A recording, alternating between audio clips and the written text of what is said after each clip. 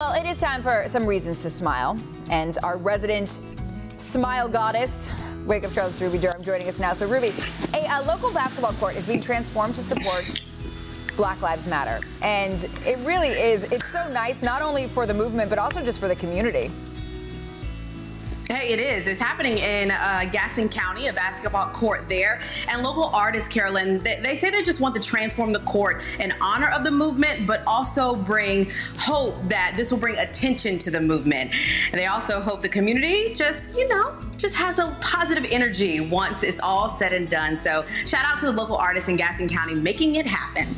All right, there's a new outdoor art exhibit outside of the Discovery Place in Uptown. It features 35 globes and aims to give businesses and people ideas on how to reduce climate change.